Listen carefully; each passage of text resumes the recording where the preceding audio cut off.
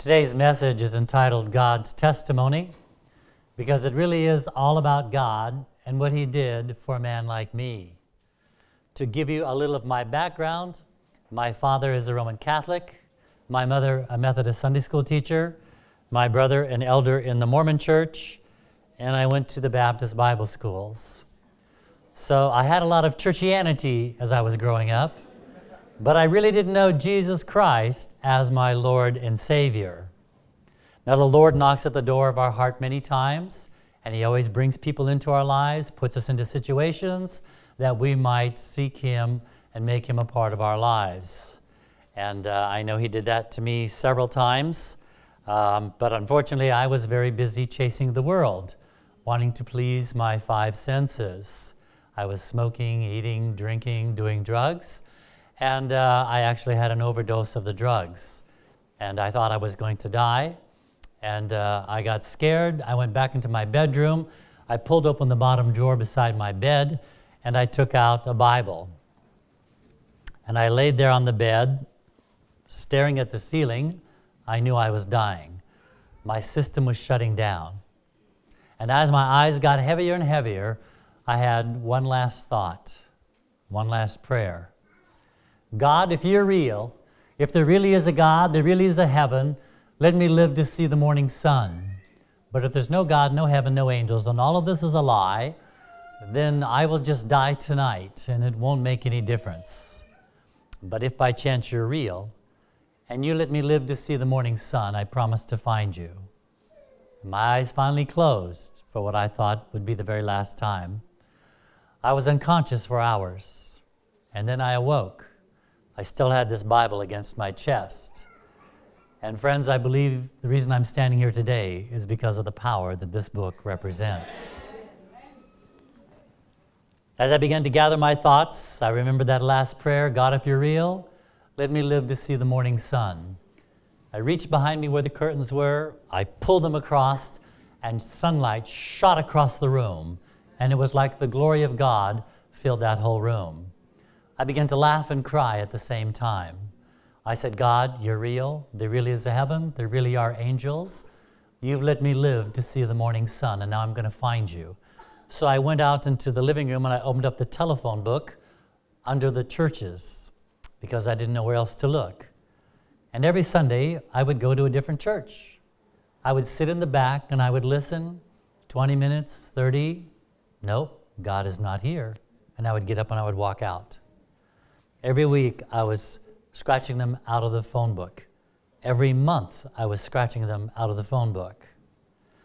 Finally, one day, I came home to the condominium that I lived, and I saw there was a brochure on everybody's door except mine. So I went to the neighbor and I stole his, and I was looking at it, and this was a 4-color run brochure. This was expensive. This wasn't the corner church Xeroxing off an announcement. This was part of a big chain, a franchise of a denomination.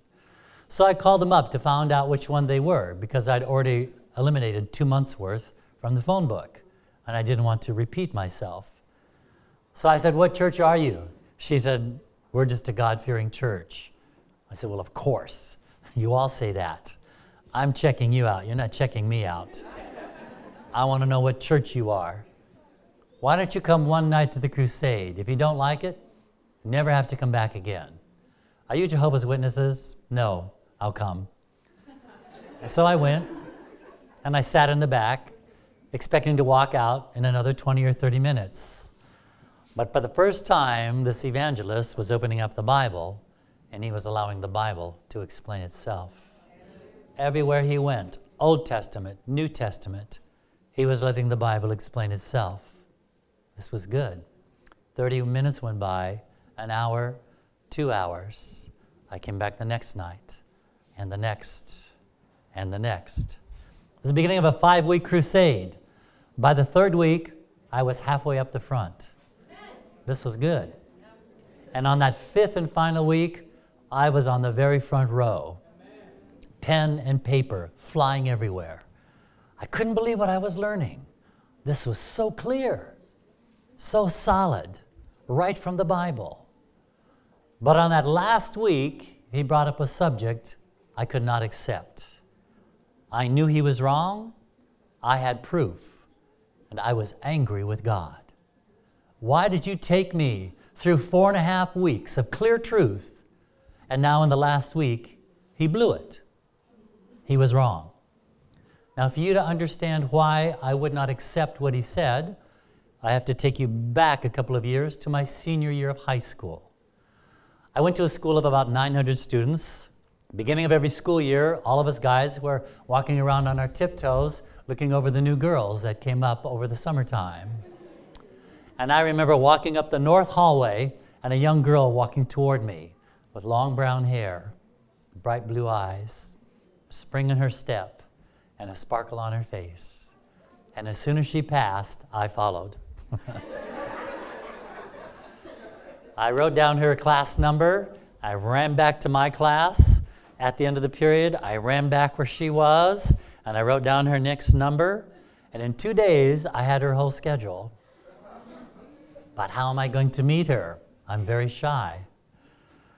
And so finally, a friend of mine said, I think I know who you're talking about. And I said, show me. She said, is that her? And I said, yes. Introduce me. Chris McDaniel. So a couple of weeks went by. I built up my courage, and I asked her out for a date. And she said, no. I said, that's okay. She knows my name. A few more weeks went by. I built up my courage again. I asked her out a second time, and she said, you know the feeling. A few more weeks went by. I asked her out a third time, and she said, no. Strike 3, you're out. But a couple of days later, the girl who introduced us said, hey, I hear you've been asking that Chris McDaniel girl out. And I said, oh, man, don't tell anybody. I'm so embarrassed. I got the picture. She doesn't want to go out. She said, you know what you're doing wrong? What do you mean? Well, you keep asking her for that coming weekend. I said, yeah. Every guy on campus is asking her out. You need to ask farther ahead. She's booked.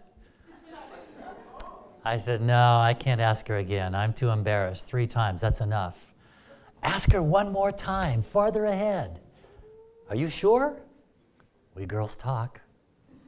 So I ran home and I got my calendar and I opened it up and I picked something 1 month away, November 11. So I went to school and I saw Chris and I said, Chris, there's this big event on November 11. And I thought maybe if you weren't busy, we could go out. And she said, yes. I got a hold of another couple and I said, Mickey and Sheila, you got to go with us because I don't know what to say and I don't know what to talk about. And I don't know what I'm talking because I don't have all the talking, so you can help me. You can talk some of the time. They said, yes, Paul, we'll go with you. Calm down. I had 1 month to get ready. The day arrives, November 11. I'm so excited. It's an all-day event. At noon, we go to a restaurant to get something to eat.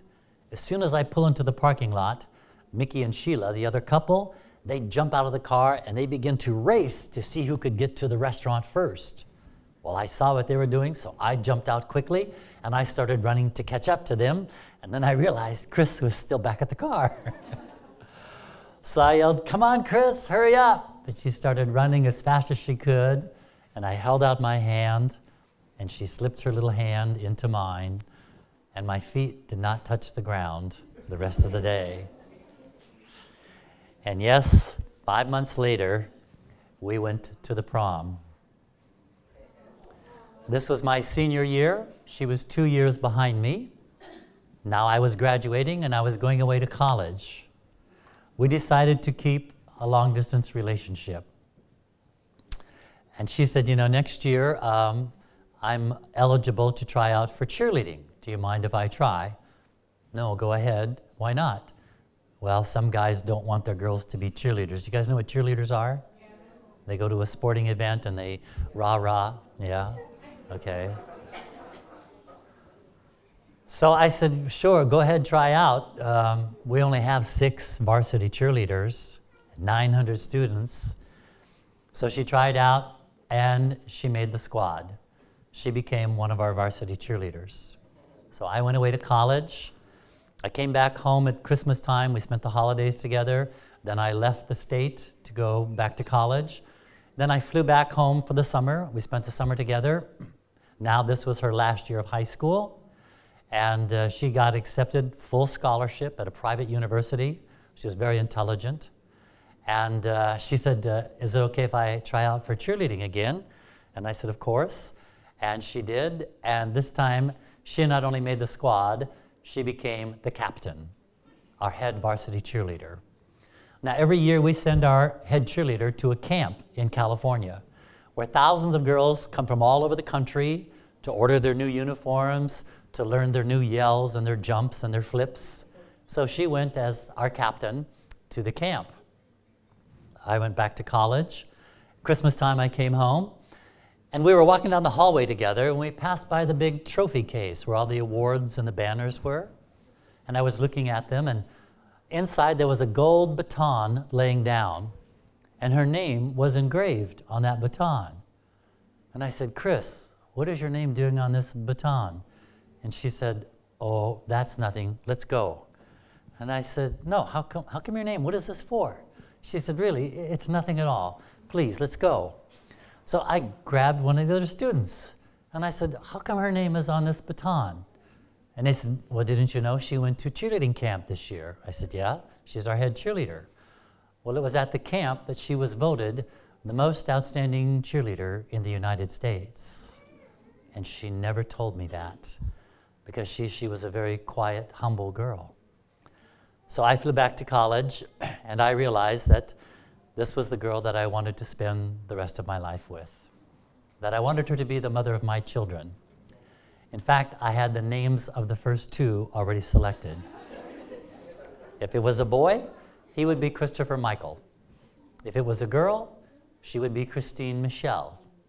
The next boy would be named Robert James, and then she could name all the rest. Well, I flew back to college.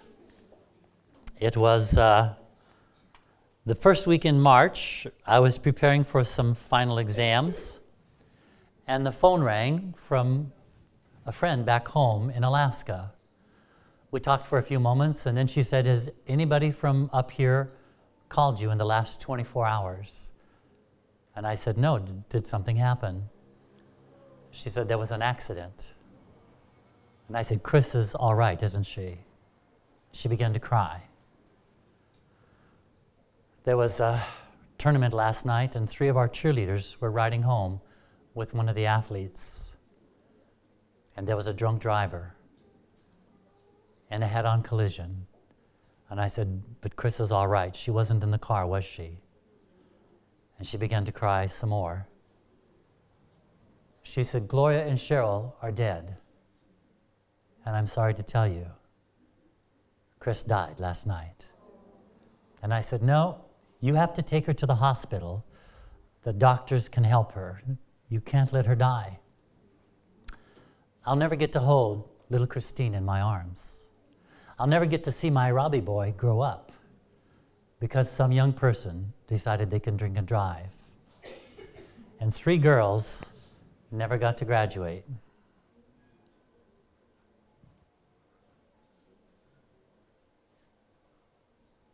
Three girls never got to have families because one person decided they could drink and drive. I flew home.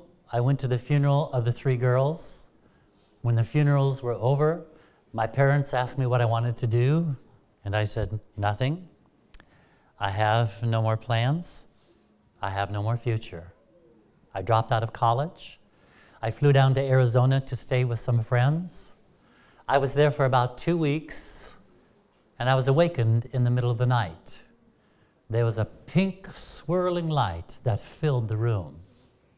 I sat up in bed to look around to see where this was coming from, and then suddenly in the corner, a round white ball of light appeared. And I rubbed my eyes, and I looked again, and this round white ball of light began to move to the very center of the room. When it stopped, it began to get larger, and a silver light began to move up and down, and it took shape, and suddenly, there was Chris. I was so happy. I remember walking across the cold floor in my bare feet. I put my arms around her waist. She put her arms around my neck. She kissed me here. And she said, please, don't cry anymore. I'm all right. We died so suddenly in the car accident. God gave us special permission to come back to the earth to say goodbye to our loved ones. All three cheerleaders made numerous visits to family and friends with the same message. We died so suddenly, we were allowed to come back and say goodbye. And now, 3 years later, I'm sitting on the front row of this crusade, and this preacher is opening the Bible, and he's trying to tell me, the dead know not anything. And I said, preacher, you know not anything. And I have proof, and so do a lot of other people. But everywhere he went, he showed that when the people die, they sleep. Over 45 times this message is said in Scripture, especially in Chronicles. When the kings died, they slept with their fathers. They slept with their fathers. When Lazarus died, Jesus said, Lazarus is asleep.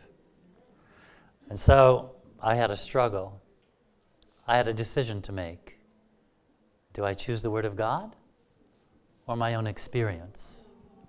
Satan knew that if I chose my experience, he had me, because I would have no book to take me through this life. And so I prayed, and I struggled, and I realized that that was not Chris who came to visit me. She was supposed to have gotten baptized the end of March, but on March 6th, she took her rest in Jesus. But I'm looking forward to that resurrection morning when, just like on our first date, I'm going to hold out my hand. She's going to slip her hand into mine, and our feet won't touch the ground. Now, I'm looking forward to that morning, as I know many of you are also. I've been to every one of her high school reunions because I knew all of her classmates. And at her 30-year reunion, they decided to do something very different. The director contacted me, and she said, Paul, we're planning the 30-year reunion, and we're going to do something special.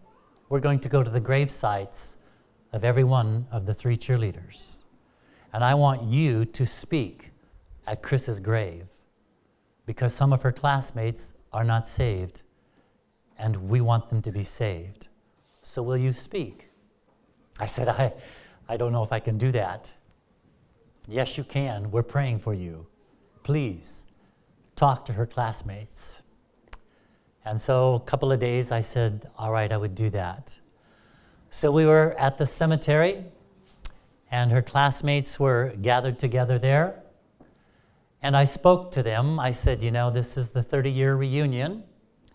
Chris is asleep right now, but she's going to come up on that resurrection morning for a reunion like no other reunion we have been to. Jesus is coming back. And Chris would like nothing more when she comes up to see every one of your faces again in the kingdom of heaven. And there'll be no more funerals. There'll be no more reunions, because we will be together forever. Every one of her classmates were given a Steps to Christ. And so I was able to preach one last sermon for Chris to her classmates. That was a privilege. Well, I studied, I prayed, and I received the most important document that I possess. Of all the awards and recognitions I've received in my life, this is the most important document that I possess. It is my baptismal certificate. On the back of this are 13 vows, 13 promises that I made to God. Now, I haven't finished these yet, but I'm on my way. And I'll get back to this in just a few moments. Well, After my baptism, about 6 months after my baptism, I went back home to Alaska, and my parents had a lot of questions. Why another church in our house? And why Seventh-day Adventist? It's a good question. It's a fair question, one that I might ask some of you this morning. Why are you a Seventh-day Adventist? I have 2 reasons. Number 1, it has given me the clearest picture of God and His character according to the Bible. If you have a clearer picture of God and His character, you have my undivided attention. I want to know God. The second reason why I'm a Seventh-day Adventist Christian is because it has brought the power of the Holy Spirit into my life to help me be the Christian man that God wants me to be. If you can help me have more of this Holy Spirit, I'm listening. I want to be God's man in these last days. Well, as a new Adventist, I told the Lord, I'm not really sure about these people because I don't know them well. So I'm going to give you a test before I start telling everybody what I have learned. Gideon gave you a test. It's my turn. Here's the test. I'm going to share this truth with 4 people, my grandparents and 2 sisters that I went to high school with. If this is true, I want all 4 baptized in 1 year. If it's not true, don't let them accept it, and I will keep searching. But you know what happened within 1 year. All 4 were baptized. And I said, Lord, that's pretty good. You passed the test. But Gideon tested you twice. So I want 1 more test, and then I promise no more. Here's the test. I want someone from another denomination, another church, tell me I have found Jesus as an Adventist. Would you do that? He did it several times, but I'll share this one story. It was Christmas time. I was working at a very expensive clothing store in Anchorage. Our clients were lawyers, politicians, doctors, very wealthy people. And now that I was a new Adventist, I didn't like cigarette smoke, and they allowed smoking back in the 70s. And so when a customer would come in smoking, I'd ask him to put it on the ashtray, and I would slide the cigarette and the ashtray away from me. This lady came in, she was smoking. I said, would you mind putting that on the ashtray? She said, no. And I slid the ashtray and the cigarette out of the way. She said, cigarette smoke must bother you. I said, yes, I understand it will kill you. And she laughed. She said, well, I take it you don't smoke. And I said, no, but I used to do a lot of foolish things. I used to smoke cigarettes. I used to eat dead animals. I used to take drugs. I used to smoke. I said, I did everything. She said, really? I said, yes, but my whole life has changed now. I said, I'm a vegetarian. I get to bed at midnight, which was good for me back then. Remember, God takes us a step at a time. I said, I don't drink anything that bubbles. I don't eat anything that goes to the bathroom. I said, my whole life is different. And she said, really? Could I ask you a personal question? Sure, go ahead. She looked around. Are you a Christian? Yes, I'm a born-again, baptized Seventh-day Adventist. I am so excited about my walk with God. I'm understanding the Bible for the first time. I'm having wonderful fellowship with my brothers and sisters on Wednesday night prayer meeting, Friday night vespers, Saturday all day at church. And she said, really? And I said, yes. And I told her that my father was a Catholic, my mother was a Methodist, my brother was a Mormon. I went to Baptist Bible school. But now I'm a Seventh-day Adventist. She said, I have to ask you another question. What's that? Why did you leave the mother church? Oh. Now I know I'm speaking to a Catholic. What does a baby Adventist tell a Roman Catholic? The beast! No, I didn't do that. I said, there are some things I've discovered in the Bible that don't agree with what they teach in Catholicism. She said, like what? Well, the Bible says you should call no man father, except your Father which is in heaven. She said, what else? I said, a priest can't say, ego te absolvo, and forgive me my sins. Only Jesus forgives me of my sins. Amen. She said, what else? So I talked with her for another half hour. And she said, Paul, You have been so open and honest with me. It is my turn now to share with you. And I said, okay. Turns out she was visiting for the Christmas holidays. She was from Europe, Italy, Vatican City. Paul, I'm the most powerful woman in all of Roman Catholicism. I serve on the National Council of Judaica at the Vatican, and I teach the Roman Catholic priests at the Gregorian Pontifical University. And I want to tell you something. You know God. The wisdom you have shared with me this past hour together is far beyond your young years to have acquired. You have had an encounter with the Almighty. I would love to take you back to the Vatican with me. I said, oh, I'm a Protestant.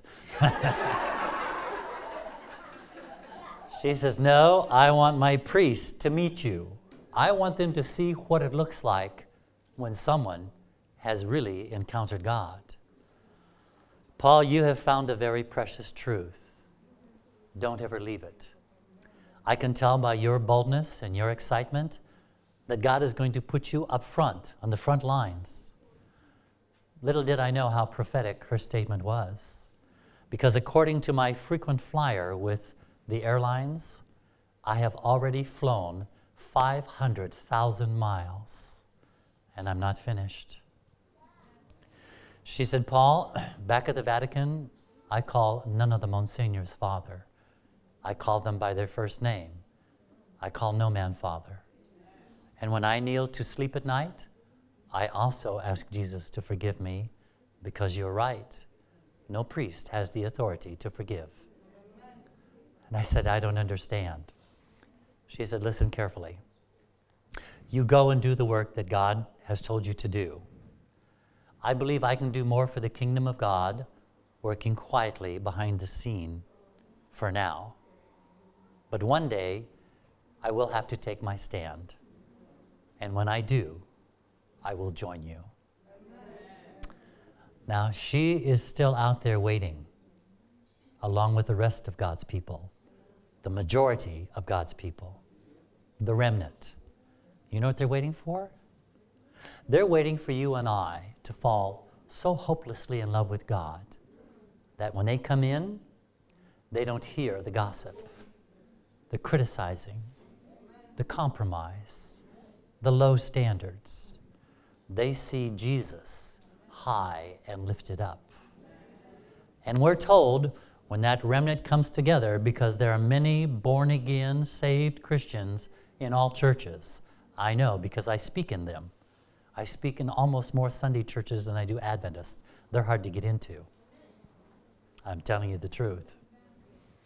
And when they come in, we're told that many of us are going out.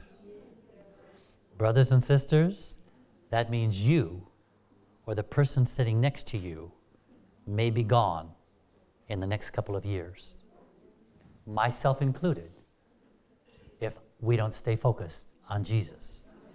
Amen? Now, I've discovered in my travels, and I've been to over 40, actually this is my 42nd country. In over 42 countries, I have discovered there are about 4 groups of Adventists in every church. You can spot them very quickly. Just listen to them, watch them. There are Badventists, there are Madventists, there are Sadventists, and then there's that little group called the Gladventist. Now, how do you become a Gladventist? How do you stay a Gladventist? I found there were 3 things most critical for me. Number 1, to being a Gladventist is a daily devotional life. This book will keep you from sin. Sin will keep you from this book. A Bible that's falling apart belongs to a person who is not falling apart. Daily devotion, Bible study, and prayer. Number 1, to be a Gladventist. Number 2, you need to tell somebody what you got from this. You need to be a witness, a missionary. And number 3, I needed to learn how to take care of this body. This is sacred ground. It does not belong to me. It's on loan from God to take care of. And I needed to learn how to do it. And I didn't know. But Scripture told me.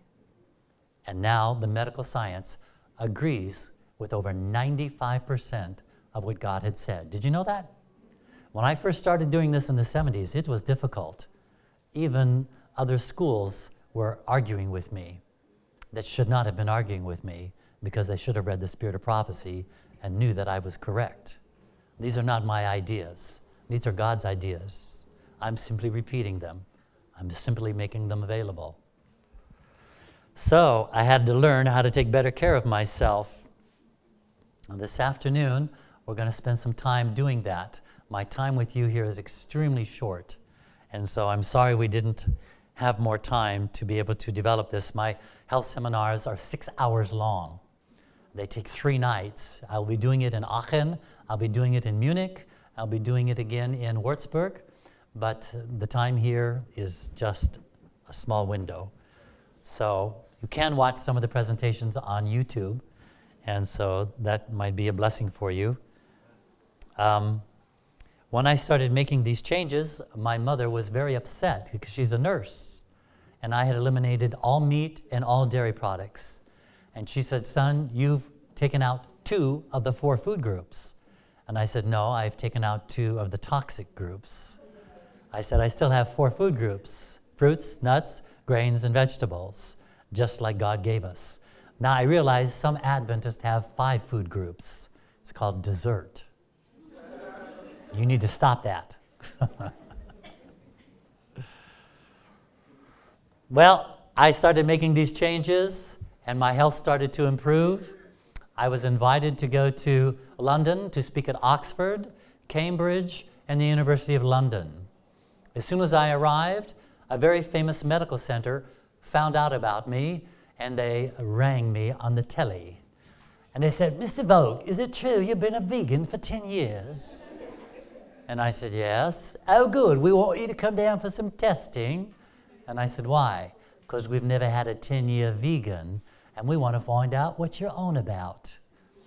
And I said, okay. So I went down. They said, put your runners on and some shorts, and we're going to put you on a machine with 6 electrodes, and we're going to monitor you and find out who you are. So I took the test. And this paper is the result of that test. You can see the name of the center is Enton Hall. Royalty from Europe go here. Kings, queens, dukes, duchesses. In fact, an African king was there while I was there. When you arrive at Heathrow Airport, they pick you up in a Jaguar. And that gives you the idea of their clients. They grow most of all of the food that they serve you at this resort. So this document was completed, and they looked at it, and they kept shaking their head. And they said, this is impossible. And I said, what do you mean? They said, your result was high category of fitness. And I said, good. And they said, no, only Olympic athletes can do this. And I said, really? They said, you got to train 6 or 8 hours a day to accomplish this. You don't train that much. And I said, no, I don't. They said, to do this, you have to be the best of the best. And I said, okay. And they said, you're too old to do this. When I took this test, I was 35 years old. 2 weeks ago, I turned 67 years old. Almost 70 years old, but I don't feel like it because you're as young as your attitude and your arteries. And we'll talk about that a little bit this afternoon. The doctors are amazed when they run tests on me. They said, you're 20, 30 years younger than what your documents tell us. It's not possible. It is if you follow God's program. You get to stay younger longer. I started this when I was 23, and I never got out of my 20s. That's where I'm staying. Not going out of my 20s. Who wants to be 70? Not me.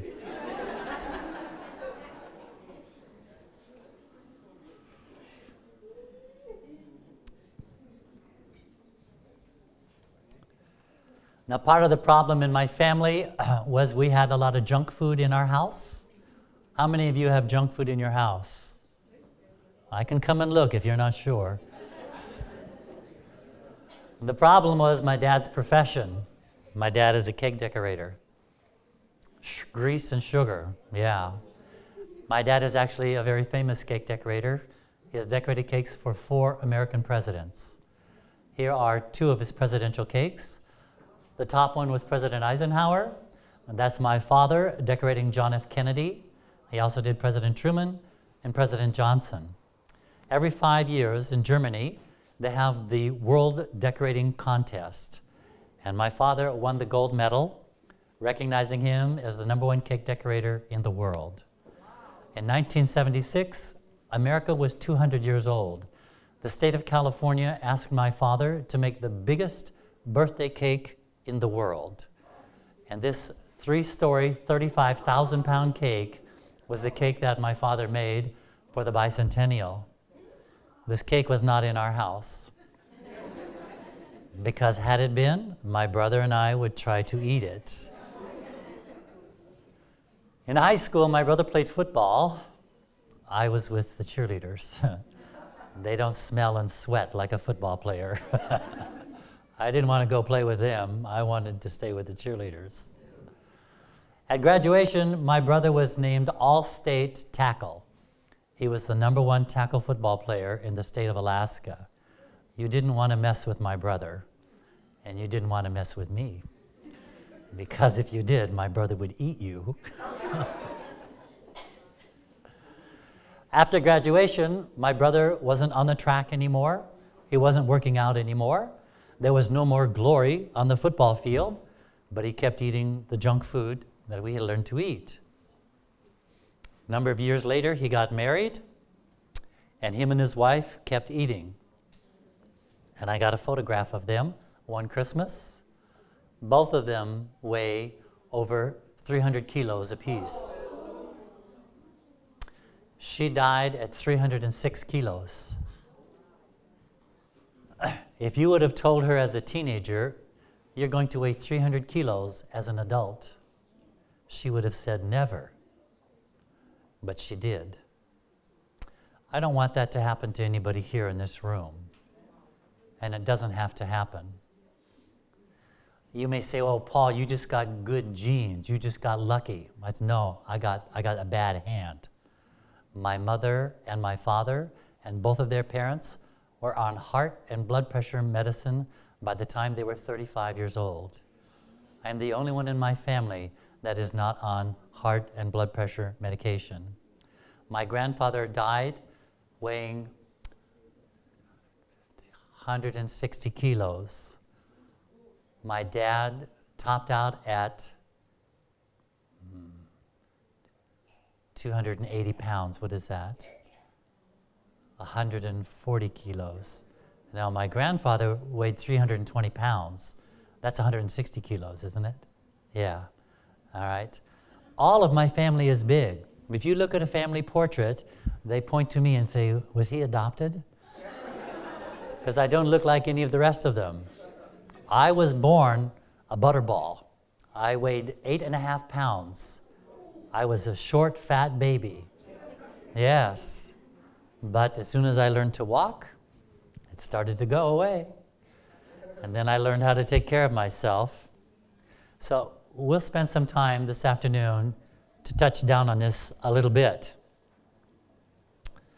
Proverbs has a lot to say about your health. You know that, don't you?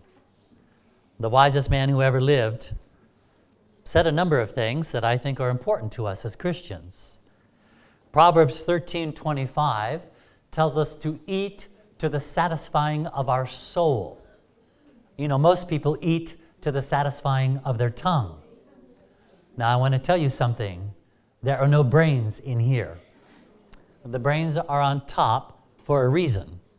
They are to control everything else underneath. Anything under your brain has control, you may be destroyed. You are not allowed the tongue to make the choice. The brain is to make the choice. So that's why he said, eat to the satisfying of your what? Soul, not your tongue. Solomon also said in Proverbs 13:3, he who guards his mouth preserves his life. You want to have a longer life? You want to have a better life? You guard your mouth. Proverbs 21:23, he who guards his mouth guards his soul. So your mouth is not only going to guard your life, it's going to guard what? Your soul. That was Proverbs 21:23. And the last one, Proverbs 18:21, it says, death and life are in the power of the tongue. There it is. Death and life right here. You can't let it be in control, because the tongue has two primary functions, to talk and to taste. That's its two primary functions. And death and life are in the words that you will speak. Death and life are in the food that you're going to eat. Watch the tongue, because this is where death and life is, not only for you, but everyone around you. So the mind must have control here. There are a couple of statements from Ellen White I want to read you, and I believe in her. I want to profit from the prophet. If you don't, you will lose. Profit from the prophet. Listen to these statements. Through inducing men to yield to his temptation, Satan can get control of them. How is he going to control you? To give in to his temptations. And through no class of temptation does he achieve greater success than those addressed to the appetite. Where's his greatest success? Appetite. You don't think so? Take a look in the mirror. See if he's been successful or not. If he can control the appetite, he can control the whole man. I don't need your eyes. I don't need your hands. I don't need your feet. I want that tongue. Because if I got that tongue, I got all of you. All of you comes with the tongue. That's my focus, is your tongue. I want that. Satan is constantly on the alert to bring the race fully under his control. His strongest hold, his what? Strongest hold is through appetite. This he seeks to stimulate in every possible way. If this is his strongest hold, it should be my strongest attention, shouldn't it? It's not an option. This is serious. And he's going to try to stimulate you every way. Isn't that right? Why do you think there are new packages in the grocery store every year? Did we find a new tree to take food from? No, there's no new trees. All the food that we eat showed up 6,000 years ago. There's nothing new from God's hand. It's all right there. If we start eating away from the Garden of Eden, we may get into trouble. I don't have time to tell you all the science that's going on in all that ingredients that they're putting inside your food. You keep eating out of jars, boxes, and cans, you're going to feel and look like a jar, a box, or a can. All right? You know when your face doesn't look good? You know when you look tired? Satan has control. Now this next statement, I was so grateful to God that I found this when I was a very new Adventist, because this statement helped to set the course of my life. And here it is, from Counsels on Diets and Food, page 59. The controlling power of appetite will prove the ruin of thousands. That got my attention. I don't want to be the thousands. Who, if they had conquered on the point of appetite, they would have moral power to gain the victory over every other temptation. Wow. Did you catch that? When I was a new Christian, I didn't know where to start with the temptations. The alcohol, the entertainment, the music. Where do I start? There are too many temptations. She told me right here where to start. It's like all of your temptations are a line of dominoes. How do you knock down all the dominoes? You hit the first one, don't you? And then the rest of them go. And she says right here, If you can get the victory over appetite, boom, the first domino goes down, and you will have moral power for all of the other temptations. This is good. This is good. I'm going to pay attention here because I don't want to chase all the other temptations. I want to knock them down. I'm going to sit still, nail this appetite, and watch them go. And guess what? It did. It did. Because that appetite gave me a clear mind and moral power over all the other temptations. She continues, as we draw near the close of time, do you think we're there? Do you think we're near the end? Mm-hmm. She says, as we draw near the close of time, that means she's talking to us today. In 2017, she's talking to you and me right now. She says, Satan's temptation to indulge the appetite will be more powerful and more difficult to resist. Friend, it's not going to get easier. It's going to get more difficult because he's putting more packages on the shelf. Oh, look what I found in this factory. Oh, look what I found in this factory. Look what I found in this factory. Oh, it didn't come from a tree. It didn't come from the ground. No, this is not God's food. This is my food. This is mine. Here, eat it. Eat it. And I will get into your brain with all of these chemicals and all of these sprays and all of this stuff that I put in there. And you're mine. You're mine. You're going to go crazy. Yes, it's true. You're thinking, how am I going to get control of my appetite? And I think we find the answer in the first commandment. What does the first commandment say?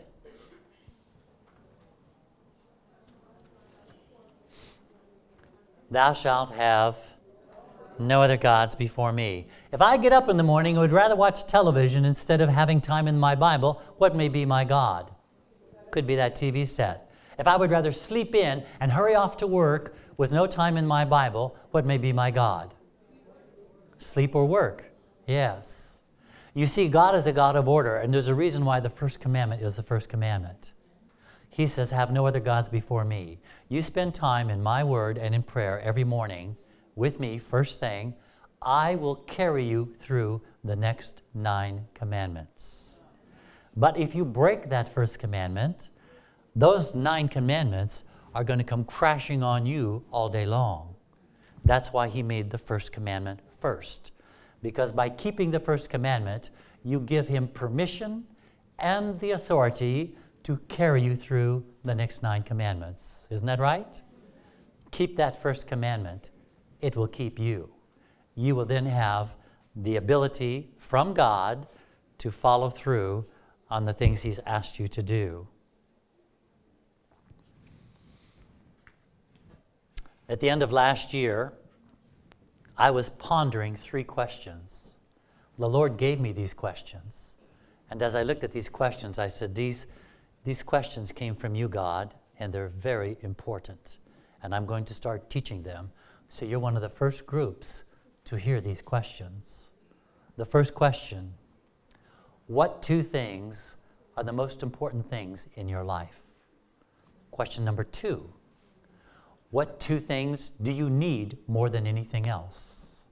Question number 3, what 2 things must you accomplish before your life on earth is finished? Wow. Now, it would be nice to have a long time to think about these, but I'm going to give you some Bible answers to these questions. The first one, the 2 greatest needs that you have in your life. Those 2 needs, number 1, to receive love, and number 2, to give love. Those will be the 2 greatest needs of your life. And you cannot give love until you have first received love. So let's take a look at 1 John 4:19. It's so clear. I like this text. When I saw it, I knew what it meant. 1 John 4:19. We loved because he first loved us. There it is. He loved you, and now you can love. Okay? So those are your two greatest needs, to receive love and to give love. The two most important things in this world, and there's only two, the two most important things in this world are God and people. That's it. Everything else burns. You understand that? So the only two things that will survive the fire is God and people. Nothing else matters because it's all going to burn. That's very clear in 2 Peter 3:19. 2 Peter 3:19 says it's all going to burn up as ashes. So why would you invest your time and your money and your interest in something that's going to burn? Invest your time, your money, and your interest in the only two things that will survive the fire.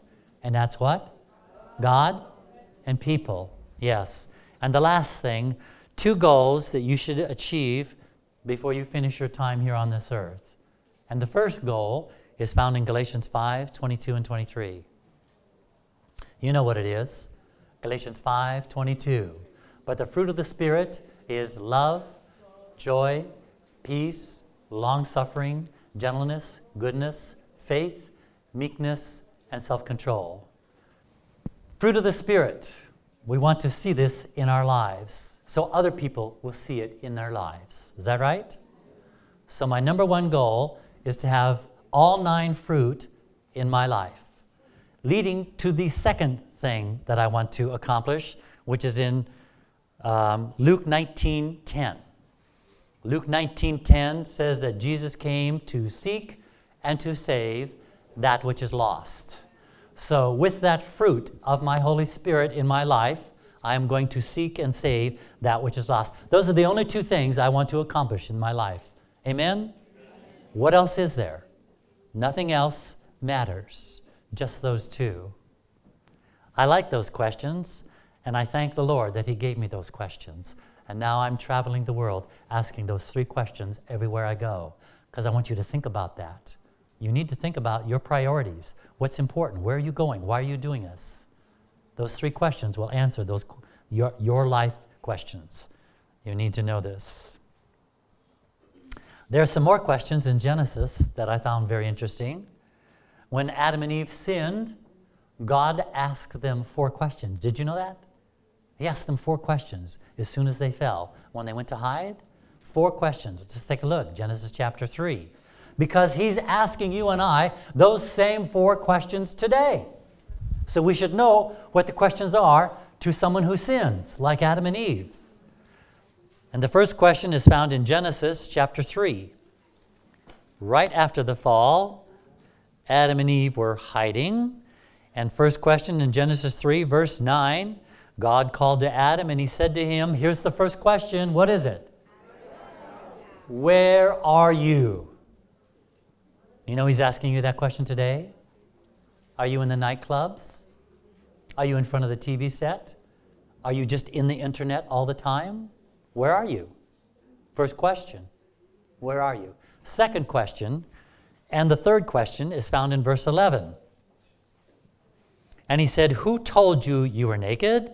And the third question, have you eaten the tree of which I commanded you not to eat? Who told you? God is asking you today, who are you listening to?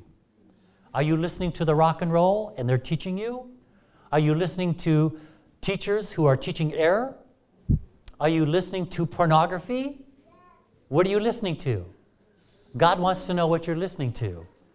Because by what you listen to, it will affect your mind and it will affect where you're going. The fourth question, verse 13. What is this you have done? What have you done? And you see, because of the first 3 questions, it will determine the fourth. Where are you? Who are you listening to? I missed one, didn't I? Yes. In verse 11, who told you you were naked and have you eaten? Oh, yes. God says, I want to know what you're eating. Because what you're eating is going to result in the answer of the fourth question. Where you are, what you're listening to, what you're eating will determine what you have done. Is that right? Yes. Pay attention to these because Satan is paying attention and he's setting everything up for him, not for God. So, be careful where you are, who you're listening to, what you're eating, because it will determine what you've done.